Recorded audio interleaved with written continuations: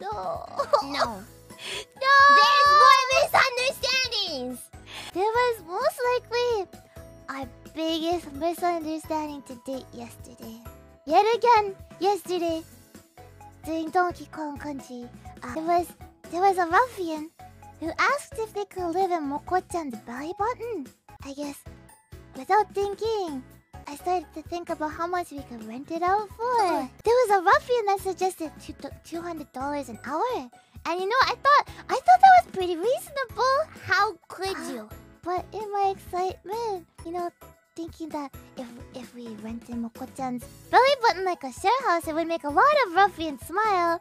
I forgot to think about my little sister's comfort and maybe what she wanted and what would be best for her. I'm sorry for getting carried away, ruffians. I don't think that covers it. I'm sorry. You know, the ruffian smiles are important, and I do want to make a lot of ruffians smile, but not at the cost of Moko-chan's smile too, right? Unless, Moko-chan, would you be okay with sharing your belly button?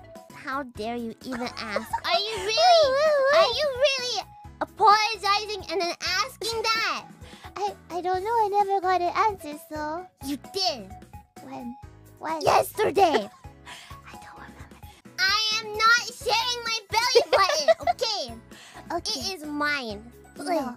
We're not renting out Moko-chan's belly button. We're not doing a share house. I'm not happy having it up big on the screen either. Well, the misunderstanding is clear now, right? Is it? Right. Is it though? Yeah. No!